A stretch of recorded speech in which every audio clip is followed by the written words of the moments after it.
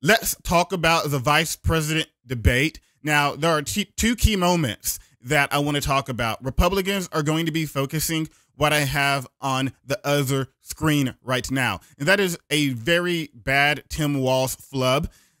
He said he was friends with school shooters. Now, I don't know how much of an impact this will have on normal voters, everyday voters, because of what happened immediately after. First, however, I do want to show you this Tim Walz clip. Sat in that office with those Sandy Hook parents. I've become friends with school shooters. I've seen it. So he did misspeak. Of course, he meant that he was friends or has befriended victims of school shootings, those who survived, and the parents of the children who have died in those shootings that Republicans seem hesitant to fix.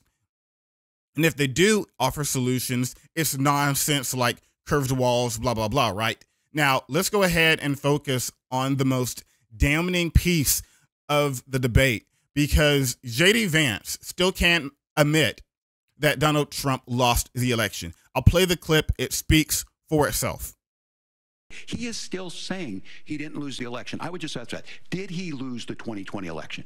Tim, I'm focused on the future. Did Kamala Harris censor Americans from speaking their mind in the wake of the 2020 COVID situation? That is a damning non-answer. It's a damning non-answer for you to not talk about censorship. Obviously, Donald Trump and I think that there were problems in 2020. We've talked about it. I'm happy to talk about it further. But you guys attack us for not believing in democracy. The most sacred right under the United States democracy is the First Amendment.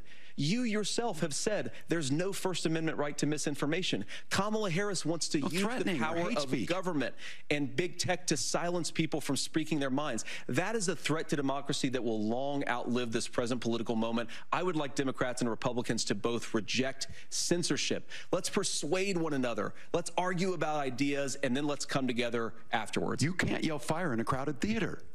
Now, J.D. Vance is full of crap on both ends. First of all, everybody who is reasonable knows that Donald Trump lost the election. And I even believe that there was moments in articles out where Donald Trump knows he lost the 2020 election. Now, let's go ahead and talk about the aspect of censorship. If we're talking about censorship, Republicans don't care about censorship at all. They've done book bans. You had Donald Trump himself say that people who burn the American flag need to go to jail. You have Elon Musk, if we're talking about social media, who is a Trump humper. He recently banned Ken Klippenstein, got a lot of pushback on that because he released a J.D. Vance dossier.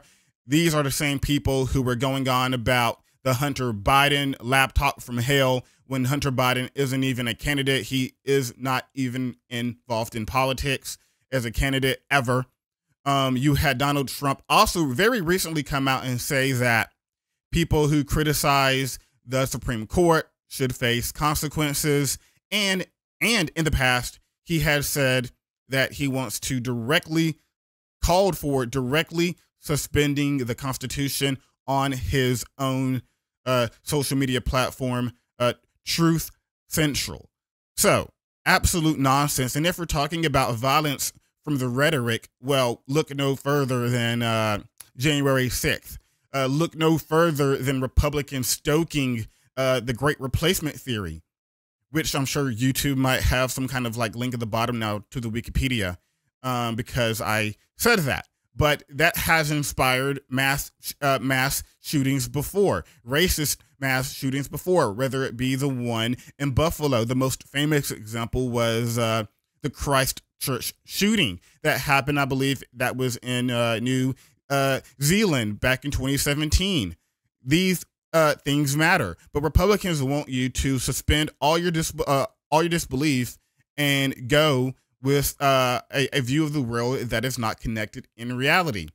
This was the defining point of the vice presidential debate, because I believe Ro Khanna actually put it pretty good. Vance was coming off as reasonable, even likable, until he refused to admit Trump lost the 2020 election. That undermined his whole night, because at the very beginning, Tim Walz did look nervous. There was many moments where Tim Walz was kind of choking up. He had a flop answer when it came to China, when they asked, hey, why is there a discrepancy in the time you said that you were in China versus the Tiananmen Square? He gave a non-answer. It was an absolute flop. And during this debate also, you had abortion brought up, where Donald Trump, the man himself, went on to Twitter, because he is on Twitter now. He's very desperate. He said, everyone knows I would not support a federal ban under any circumstances and would, in fact, veto it, because it is up to the states to decide based on the will of their voters. Like Ronald Reagan before me, I fully support the 3 exceptions for rape, incest, and the life of the mother. I do not support the Democrats' radical position on late-term abortion, like, as an example, in the 7th, 8th, or 9th months, in case there is any question, the possibility of execution of the baby after birth. Thank you for your attention to this matter. Now, obviously, it's nonsense. Babies aren't being executed. They aren't being put on the block and, not happening. Absolute nonsense.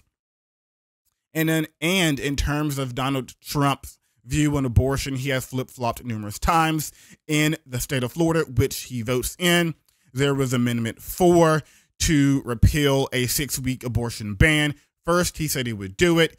Then he remembers that his base is full of radical Christians, fundamentalists. And then he said, whoa, not so fast. So he has to play both sides of the ball here.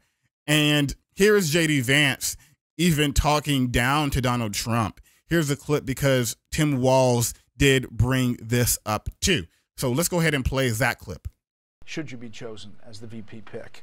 And I know you've been asked about this before, about past comments that you've made about Donald Trump.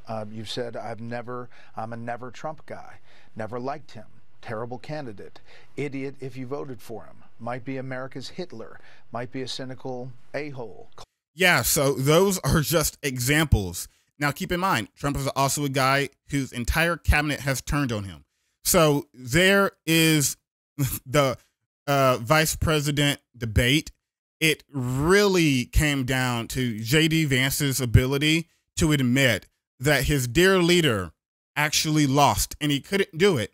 And I think that is going to play a much bigger role in people's decision over Tim Walz's obvious misspoken flub. Let me know what you think in the comment section.